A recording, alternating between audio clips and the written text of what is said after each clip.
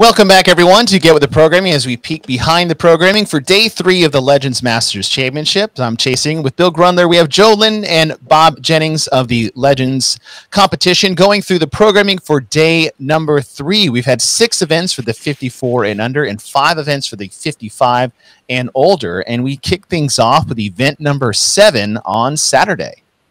Yeah, so workout 7 is actually a 2-part workout. This is the first of our two-part workouts, so it's 7 and 8. And this workout 7 is Sex Panther, and workout 8 is 60% of the time it works every time. Oh, perfect! It's perfect. This is the workout that we alluded to the other day, right? Which was the kind of the workout that we built. Okay, the focal point. Right? Yeah, and so it's an 18-minute total cap that's broken up into 3 parts. Oh. So minute 0 to 4 is a 1-rep max snatch. So 4 minutes to establish a 1-rep max snatch. Okay. 1 minute break from minute 4 to 5 to reset, and then an 8-minute metcon of ascending skill gymnastics, heavy wall balls, and weighted double unders. So it's 20 toes to bar, 25 heavy wall balls, 30 heavy double unders. So it's a Kronos rope for the ladies, Hades for the men. Then it's 20 pull-ups, 25 wall balls, 30 double unders, then 20 chest to bar, 25 wall balls, 30 double unders. Okay. Then you get another 1 minute rest, and then you have 4 minutes to do a 1-rep max clean. Ooh. So Sex Panther is the metcon, and then 60% of the time it works every time is the combined weight of the snatch and the clean. Oh, wow. I like that. Yeah. I like that. Is it the wall ball weight, 30 and 20? Is that heavy? Yeah, 30 and 20. Yep. 30 and 20. And just because me and Bill are snobs, what's the height? Oh, 10 and 9. Ah! You're being nice to me. Yeah. Chivalry. That's a good way to put it. I like that. That's a good way to put it. Okay. So starting with a 1-rep max snatch, squat, power, split, however you want to do it. Okay, just don't hurt yourself. Ground overhead in one motion. 60-second break, and then you have 20, 25, and 30 of a gymnastics movement. Yep. Toes to bar, pull-ups, chest to bars. You go from round 1 to round 3. But the 25 and the 30 stay the same for the wall balls and the heavy double unders. Correct. And then if you're done early before the 8-minute cap, you get more rest. You get more rest. Yep. Okay. And then at the 15-minute mark? 14-minute mark. 14-minute mark, then you have another 4 minutes to establish a 1-rep max clean. Correct. What made you pick snatch first and clean second? I don't know. Joe's originally came up with this workout, so yeah. So we did this workout a couple months ago, 3 months ago, Bob? It was like a month before the games. Yeah. So okay. So I had an idea. For like a championship workout, and we were going up to Orange County to work out with some Legends people that did the competition last year. And I had this workout in my head. I'm like, look, I got to test it out. I want these people to test it out. So how do I, make them think like they made a workout with me when really they're just going to do what I told them?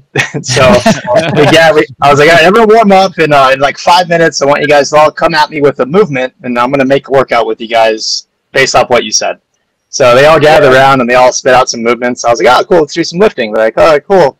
Snatch and clean and jerk. I was like, all right, cool. I wrote that on the board, and then had each person spit out a movement, and there was a bunch of stuff in there. And I was like, oh, why not maybe double unders? They're like, oh, yeah, that's cool. I'm like, all right, cool. So we had basically a list of like 10 movements. I was like, all right, cool, go finish your warm-up. I'm going to write this up based off what you guys told me, when in reality, it was already in my head. So I wrote off what I wanted them to do. I was like, all right, here's this and here's this. It was slightly different. So like the jump rope was a little bit lighter. It was just your personal jump rope, but a lot more reps. Yeah. And why we chose snatch first? Well, why I chose snatch first, just because I want to see people lift as much possible weight as they can. And so let's put the more complicated movement first, and then clean with, you have a bigger margin of error with the clean than the snatch. We'll put that second, and they've already, taxed their shoulders enough so far in this workout and the full championship, so we could take the jerk out.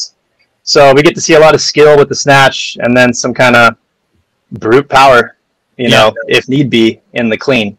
And then just sandwich in some the ascending gymnastics I like, where it's not too crazy high in reps, but to definitely keep moving through this workout, you're going to have to be efficient. And that's where I see people, especially when you get to that 20 chest to bar, like you're going to see the fatigue there. And without total volume not being too crazy high in the gymnastics. So that's why we chose the lifts in that order. And that's kind of how the whole workout slowly came to be into this. Even this went through 4 revisions, I think. But this one's going to be super exciting.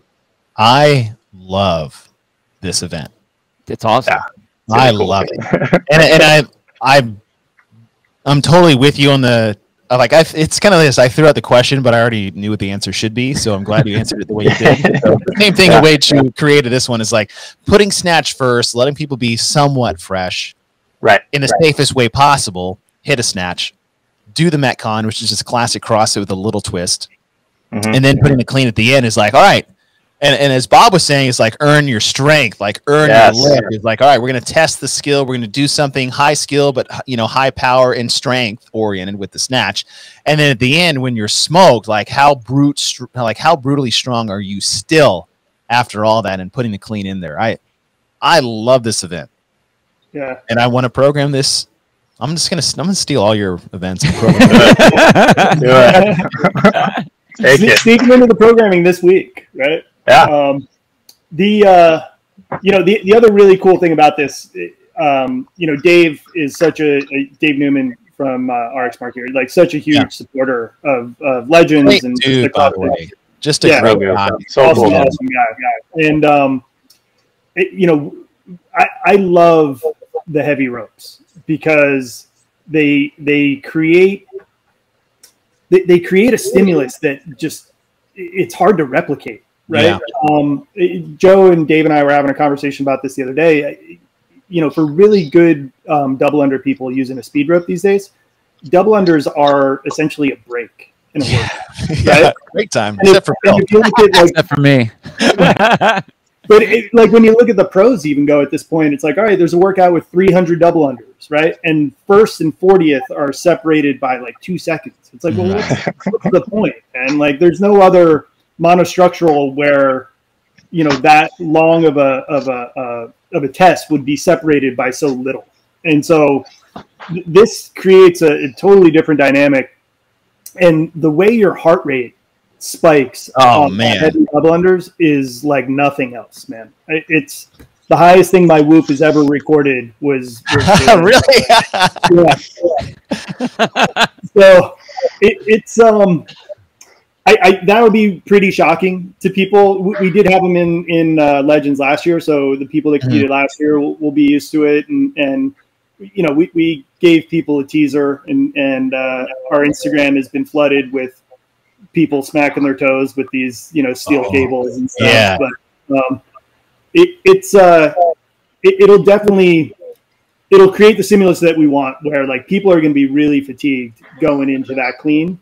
And like, you got to earn your strength, man. You got to earn your strength. You can't just be raw, Hulk smash. Like, you really have to earn it here. I like you have. Sorry, go ahead, Bill. No, I was just gonna say, I like the double under part. Like, honestly, for me, the heavier rope, I do better with the heavier rope personally because it slows me way down. Yeah. So all of a sudden, I can get those like. What I'm staring at when I'm looking at this right here is 75 heavy wall balls having to go into a max 1 rep clean. I'm like, what? Yeah. Like, double unders? I'm not even looking at those, man. I'm like thinking how big my quads are going to be going into the 1 rep max clean and having to pull, knowing knowing that, like, okay, everyone, I think generally speaking, you're going to have the Masters athletes. Well, for the most part, your better guys and girls are going to be within 15 pounds. But the clean can be a big difference. You can gain, you can get a lot there if you have the strength. But you're right. You got to earn that by getting through blasting your legs on having to go. I mean, you have to virtually do the wall balls unbroken. You have to. If you want to get a good time on, because that's a race in itself. So you have to push those. You know, so like your legs are going to be blown going to the clean, which I think is awesome. Yeah. Yeah. I like this setup because, one, like if Bob was doing this workout and I'm coaching him through it, you know, I think that he's gonna do well in all three. I'm like, cool, we're gonna kick some ass here. Now with me, if I was doing this, I'm like, all right, well, I am bad at keeping my power high after a workout. Like all the open workouts, anytime I have to 1 rep max after a bunch of stuff, I'm effing terrible. It sucks. And so, and when Bob and I program, we like to compare, like, hey, how would you do versus me? And so, if this was Bob versus me, like, I think I could win the snatch. I'm not going to win the clean. That's just not going to happen. So I'm like, all right, I need to win the snatch, and I have to win the Metcon, even though, like you just said, Bill, those 75 heavy wall balls, that's going to take a lot out of me. And I'm pretty much looking at this for myself. All right, do as well as you can in the snatch, crush the Metcon, sell my soul. Whatever I get in the clean, I don't think is going to change my placing that much because it's going to be at the bottom anyway. And so, but hopefully those other two can level me out a little bit to whereas Bob, I'm like, we would actually probably break up the wall ball if I was programmed for him, just because I'm like, hey, we need to take advantage of your clean strength because we can sacrifice 10 to 15 seconds in the Metcon to gain 20 pounds in the clean. So I think it's going to be a big factor on who is going too big on the wall ball. Yeah, I think it just goes to the whole event that you have is there's so much strategy that can go into this based off your skill sets and your strength. Right? It's like you guys have had a lot of high skill gymnastics in day 1 and day 2. You're somebody's like, oh, that's not going to be bad. It's like, you're right, and that's not even the workout. Like that has nothing to me. I'm not even looking at those. Like that to me is where I get to take my rest. But the heavy wall ball is going to jack your heart rate up something fierce, and you couple that with the heavy double unders after that. So yes, going into that clean, you better have all your ducks in a row, or else you're going to have a rude awakening going into that. And I love it because you get a fresh lift, you get a tax lift, then you get those little gymnasium Metcon freaks, a bone but not a full one because of the weight of the wall ball and the heavy double unders. So I really think you're right. You guys said you have an event to center around the competition, and I was like, okay, I can't wait to see what this is, and you have done it beautifully. I think this is a keystone event to center around a competition around. This is wonderful. You guys did a masterful job here. Yeah, thanks, I like this one. This one last year. So last year we had a workout scheduled on day 1. That was it was an oldie total, right? So it was a 1 rep max snatch and then a 1 rep max clean and jerk, and it was going to be on day 1. And you know, as we said last year, we had to move the event to a parking lot in Arizona, and it rained for the first time in 110 days. Right, and I was sitting there in my truck, you know, looking out at the sky. And it is pouring rain on top of us, like absolutely pouring rain. And everywhere we look off in the horizon, perfectly sunny. Right? We're like, what is going on? Yeah. You know, I got my app open. I could see the Doppler. There's like a purple strip traveling right over us for the next even 3 hours. I'm like the Masters. What is this? Yeah. You know, and this is after, like, you know, do we or do we not have COVID? You know, like we had to send our sponsors home, right? Like the whole thing is and this is day 1, right? And so ultimately we decided to cancel that event because it was a safety issue. Like we didn't want people going overhead with heavy weight on a floor that could be a little bit wet, you know? And we're at Wodapalooza unless it's live. A lot. Oh, I was totally thinking about that. Thinking about that too. So and so a lot of people were bummed out, right? And they wanted to see the snatch and at least heavy clean this year. And so we gave it to you. We're giving you your snatch and we're giving you your heavy clean. But I don't know if you're gonna like what you get in the middle. So enjoy. I love this. Yeah. I tell you what, we talk about like the 1 rep max pieces in competitions, and I part of me just really thinks it's kind of just a gimme for like your big athletes. Like, all right, fine. It's like when they first started throwing the swimming events in the games. It's like the only ones who really did well were the swimmers, and everyone else sucked ass at it. Yeah. I think it's important to have the strength pieces in there, to have those heavy lifts in there. But I love the fact when you can make your heavy lift not just a flat out, okay, let's see who can lift heavy. Let's just lift this one weight heavy. You guys put caveats on it. So say, lift heavy, but now you have this fatigue piece in the middle. So you can't just be a power horse. You can't just be a big old, lifter to come out there and do it. You have to have that and have all this other stuff in between, because we're going to go ahead and split you in between your sets there. I think it's awesome. It's a cool setup. Snatch too. Like, snatch fresh. Like, the strongest people don't always have the biggest weights on the snatch. Right. They need the technical aspect too. They need to be able to get in those positions, and it's such a technical movement. Yeah, like, it's one of the highest skill-based barbell movements we have. So that also does level the playing field, in my opinion. And even though you're still testing, it's like, oh well, I don't have the mobility. It's like, okay, well, that is a key component of fitness. I'm sorry, like that is so. I mean, I don't want to gush on this for too long, but it's good. I love it. Yeah, that's a good one. Yeah. And besides, we've been doing a whole bunch of couples before that, so we needed something that had some moving pieces in it. So it was like really cool to see this finally thrown in, because everything else had been those blasting couplets, which is awesome. Yeah. Yep. Bill, this is the event to see what the top order of your top 5 is and what the order at the end of the weekend is going to look like. This is my event that I look at as kind of the litmus test of who is the fittest person there. Well, you got all your pieces. You got your gymnastics, you got your volume, you have your strength. And you got your time frame. I mean, you got a decent time frame on it. Because without saying it, you still are working an 18-minute time cap. I mean, so you have a minute rest in there. People take a minute rest in a 20-minute workout all the time anyway. Yeah, it's not a rest. So, and really, the rest between the first lift and the Metcon is just, it sucks, man. Like, I would almost rather like just go right into it, so I didn't have to think about all the shitty stuff I'm gonna have to do for the next year. But again, coming back to experience on this one too, 4 minutes for the 1 rep max snatch and 4 minutes for the clean. People that know how to compete at a high level and get their weights on and off the bar, where they need to open at in order to hit their number, right? Like, that's going to come into play a lot here too, right? So you got to be smart, man. I like to think that that's one of the things that we kind of build into our programming as well. Like, you can't, for the most part, you can't just go, attack everything. You have to be a dumb jock. Yeah. You got to be a little bit smart about it. Mm-hmm. I like that. All right, so that's the event 7 and 8, 2 scores to start day 3. Again, this is Saturday. All parties playing in this one. Yep. Is that correct? Okay. Yep.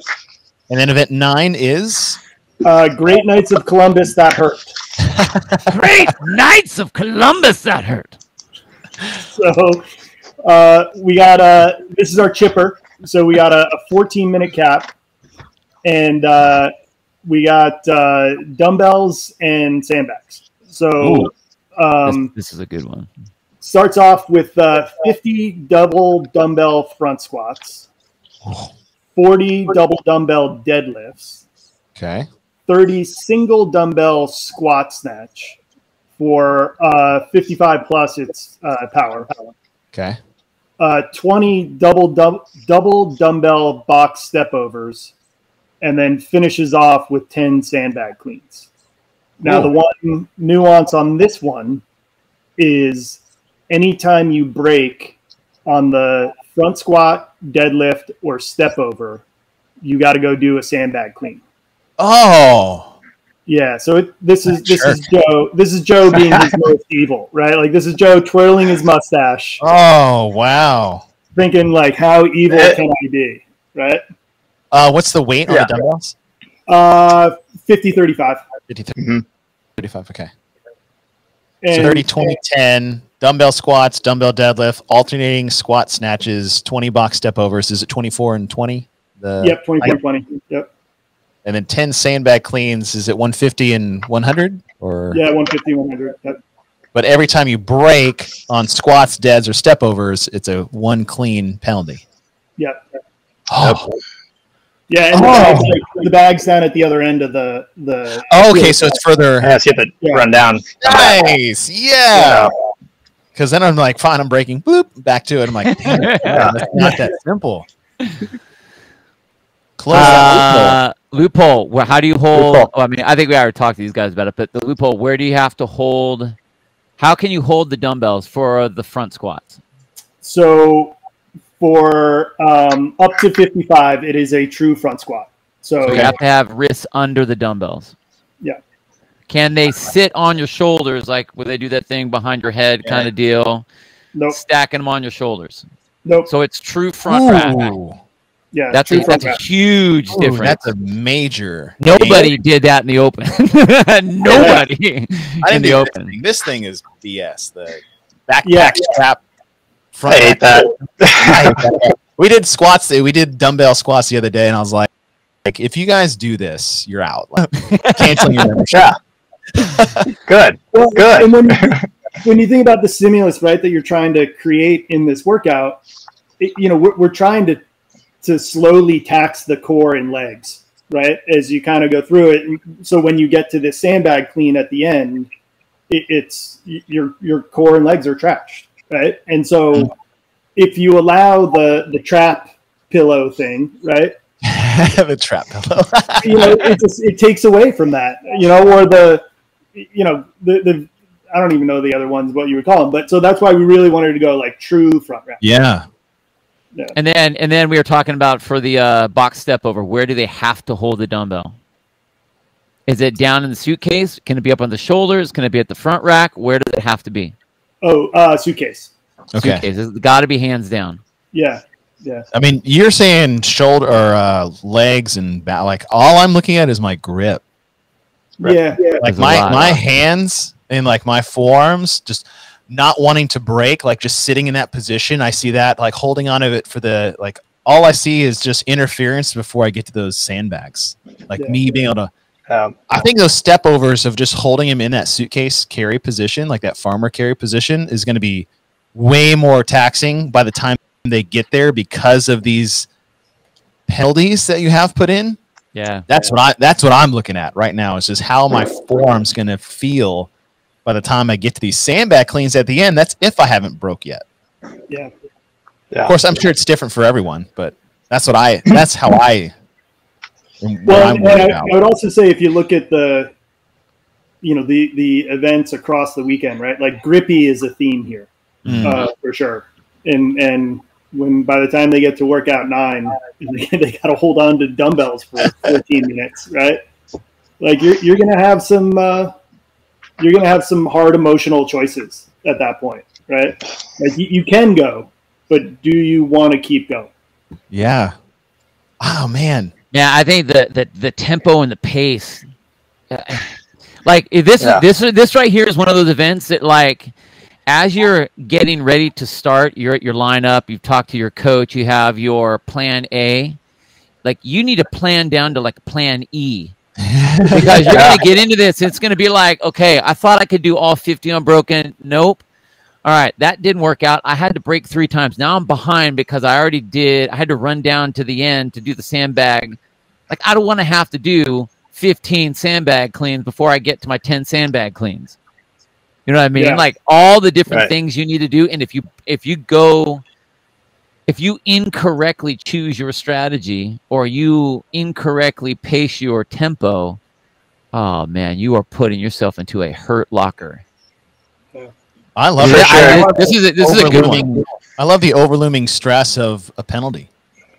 Yeah, the penalty is I like it just because one, you know, you're looking at it's a chipper, you know, and so it's like how do you take out some of their strategy? How do you like, hey, I'm going to break up into 5 sets of 10 of the dumbbell front squats? Cool. How do I take that away? You get a penalty, you know. Yeah. So what you see is like I think you're going to see people, like Bill said, pacing their reps, using that full, super efficient range of motion, catching that bounce, not trying to just short the squat to, you know, save a half second on each front squat or deadlift even. So it's like, hey, you know, making sure that you're using that full range, being as efficient as possible so you can be smooth the entire time. I think the experienced competitors are going to, one, be able to see the difference between staying stubborn to your game plan, which would screw you later, and also like being smart of like, no, that's, you know, I can keep going, I can finish it, I'll be fine, it just hurts, or hey, I'm blowing myself out of the water, I got a break, but my coach said go unbroken, so I'm going to. So it's like, I think it's going to see a lot of, I think the experienced CrossFitters are going to do the best here. Experienced competitors.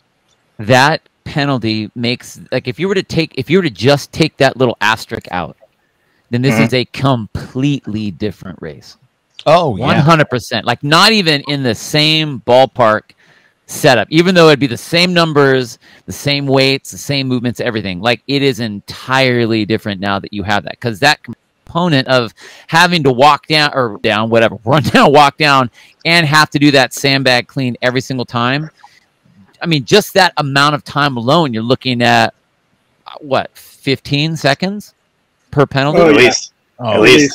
Yeah. You know, that's a big amount of time. You know, 5 of those.